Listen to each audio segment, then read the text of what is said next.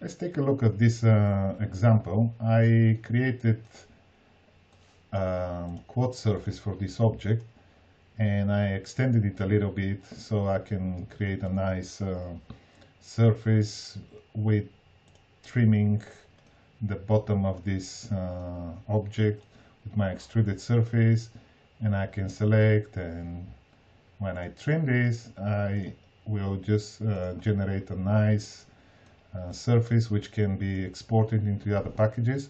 And then normally for the purposes of manufacturing I may want to actually thicken this surface. Of course you can do it in any other packages, but I'll show that you can also do nicely in QUICKSURFACE.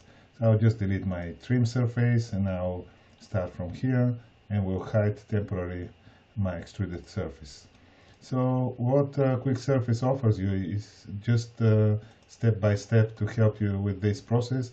If I select my quad surface, I can right click and duplicate. Duplicate does nothing but just creates another identical shape.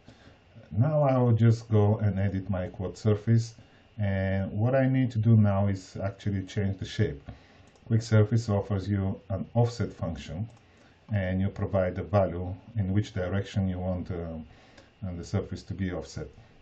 So if it's a negative, it will shrink the surface, or if it's a positive, it will just expand the surface. So I would like to tell you how this functionality works.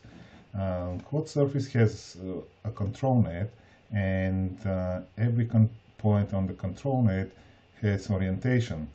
So if I just select the manipulator to local, you can see the direction at every point. For example, here it goes outward, here is in this direction. So how the offset works, it just takes these points and offset with this specific value. Why I say all this? Because when we offset the surface, it actually will be applied on the control net and not on the actual surface. The actual surface will be generated from the offset control net. So let's try and do this, and now just offset with a value of -1, so it can go smaller like this one. You can always press Ctrl-Z to undo. Let's try to offset in the other direction, for example 2. It will just make it bigger, Ctrl-Z. But now in this case, because the surface is I need to make it smaller, I will just use my value of -1 millimeters, and then you press OK. So what happened now, we actually have two surfaces, which are the original one and the offset one, and I will just go now and show my extruded surfaces, which be my trimming tool. I select everything and press trim.